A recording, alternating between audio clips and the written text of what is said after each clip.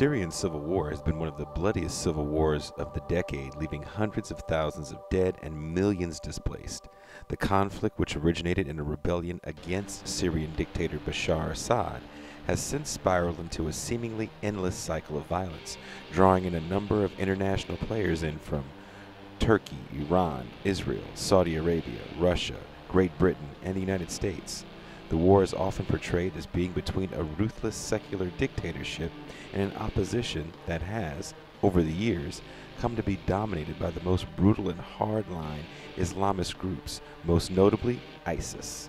However, in Syria's predominantly Kurdish inhabited northeast, known locally as Rojava, a different political force emerged, the YPG, a libertarian socialist militia that came to prominence in the context of the fight against ISIS. Although heavily criticized by elements of the Western left for its military alliance with the United States, the organization also attracted support from many anarchists and socialists who went to fight alongside the Kurds.